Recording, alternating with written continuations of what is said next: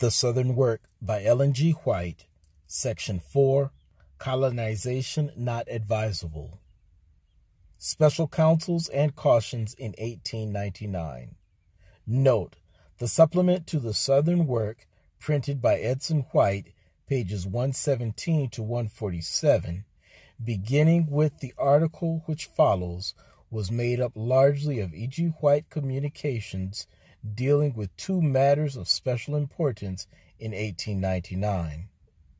One was the proposition made by a responsible minister that a colony of Seventh-day Adventist colored believers and white and colored workers be established in the South. The other was related to financial problems brought on by mismanagement in the North by certain brethren in book publication designed to benefit the South financially. Intermingled with these counsels dealing with special issues, Ellen G. White sounded cautions of a more general character. As these messages were published as a supplement to the Southern Work and constituted a part of the text of later copies, they are included here in their entirety. White Trustees. Sunnyside, Cornbong, June 5, 1899. Dear Brother Blank, I remember you distinctly, and I have rejoiced to see you growing in grace and working in the Lord's vineyard.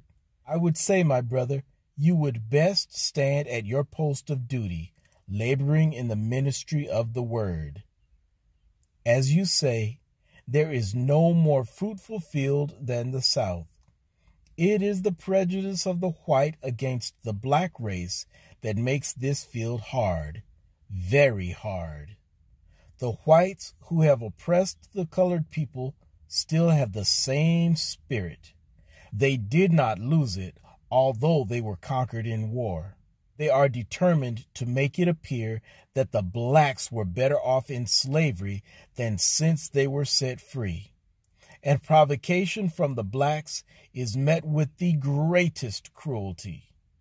The field is one that needs to be worked with the greatest of discretion.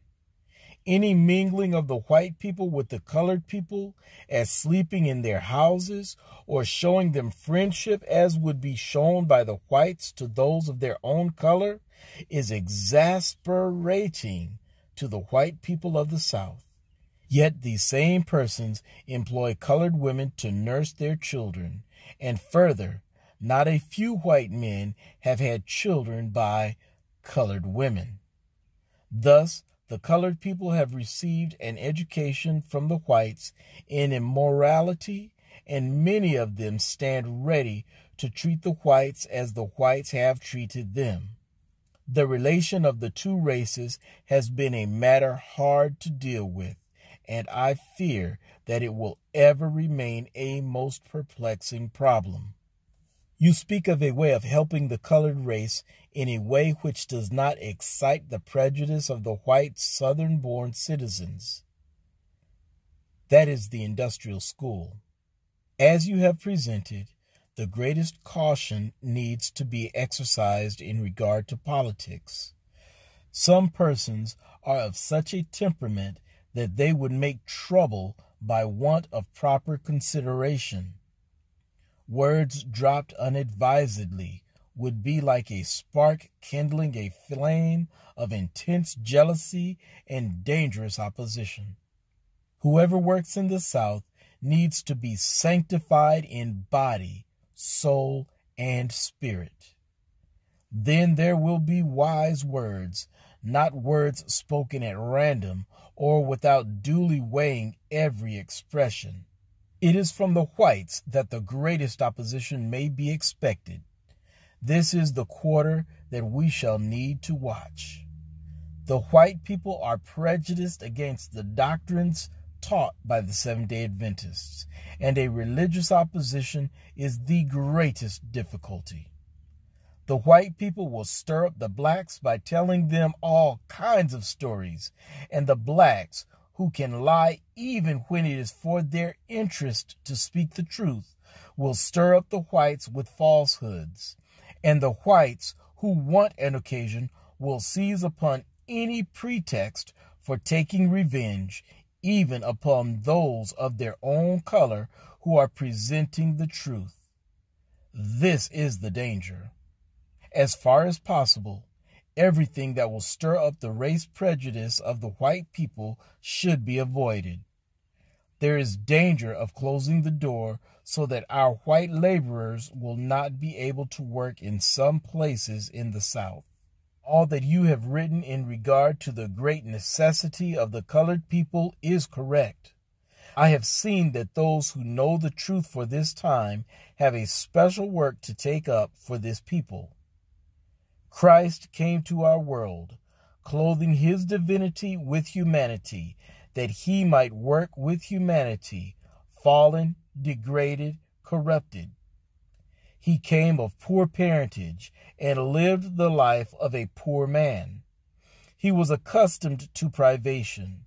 As a member of the family, he acted his part in laboring with his hands for the support of his mother and his brothers and sisters.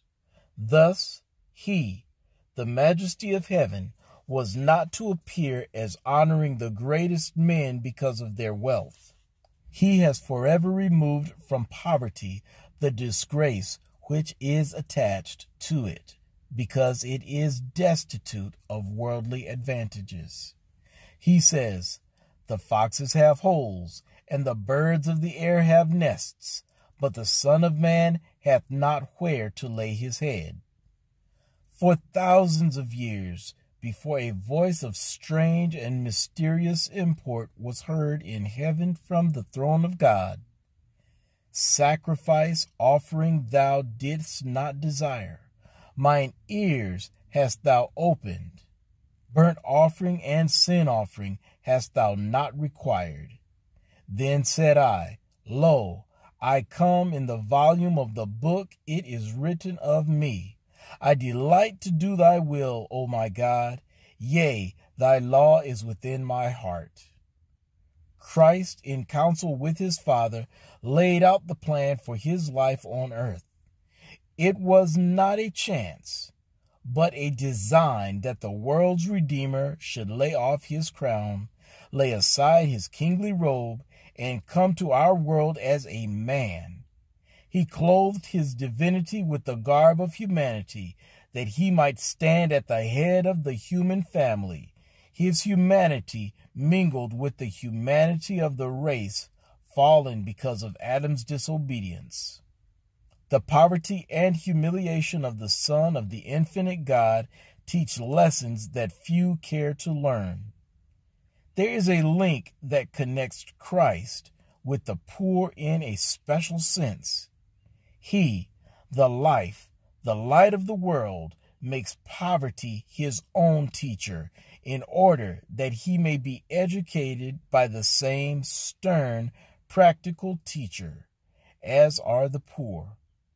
Since the Lord Jesus accepted a life of poverty, no one can justly look with contempt upon the poor. The Savior of the world was the King of glory, and he stripped himself of his glorious outward adorning, accepting poverty, that he might understand how the poor are treated in this world. He was afflicted in all the afflictions of the human family, and he pronounces his blessing not upon the rich, but upon the poor of this world. You speak of the Oakwood Industrial School for colored students as not having sufficient buildings to accommodate the students, 12 in number occupying one room. My brother, is it not the duty of someone laboring in this line to labor for the creation of a fund to supply this need? Let appeals be made to our people.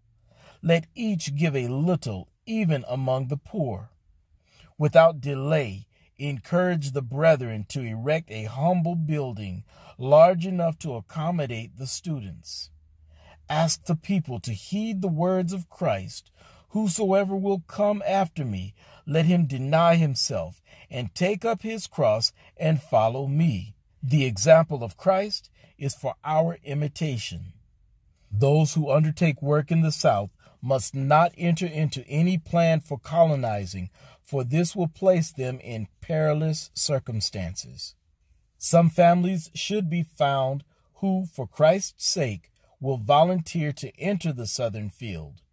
At Huntsville there is a building, and something has been done there. Let the proper ones try to make that place different by bringing into it new, live elements. This plant must not become useless. Elements must be brought in which will make the institution self-sustaining. Then, if it is necessary, cheap additions can be made. I would not encourage your plan. It means much, very much more than you think, to obtain and improve hundreds of acres of land. Your aftersight in this matter would be very different from your foresight. This work for the Southern people will require the tact of the most ingenious Christian. In the past, you have seen families settled in localities where they could work successfully for the spread of the truth, and you have thought that this same plan could be adopted for the work in the South, but your expectation will not be realized. The expenses of such a company in food and clothing must be considered. The results would not be such as you suppose. This plan will bring disappointment. Let each family who shall commit itself to the work go as the Lord's missionaries to work their own way. Workers are not to pledge themselves to 5 years' labor, for many will not bear the test. Some would find fault and complain, and thus sow the seed of evil surmising. These persons might work interestedly for a time, and then become dissatisfied and want a change. The Lord looks upon every heart. There are some souls you cannot trust. They are unreliable. In the company you would form, you would find tares among the wheat. It would be better to begin work in Huntsville and make the work there a success. I would say to you, my brother, that in the future, nothing can be relied on in the southern states. You cannot make settlements with the purpose of carrying on a large business, cultivating lands, and teaching the colored people how to work. At the least provocation, the poison of prejudice is ready to show its true character, and provocations will be found. It is very hard to make the work run smoothly. Outbreaks will come at any moment, and all unexpectedly, and there will be destruction of property and even of life itself.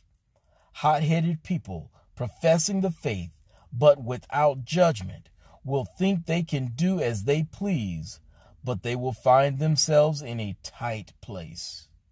I speak that which I know. Everyone takes his life in his hands by following such a course. There are some localities less perilous than others, but never can there be large settlements built up in the South. Every act is to be oiled with the grace of God, every word spoken carefully studied. Parties are already formed, and they are waiting, burning with a desire to serve their master, the devil, and do abominable work. Professed Christians are more determined in these things than out-and-out sinners. Ellen G. White, Letter 90, 1899.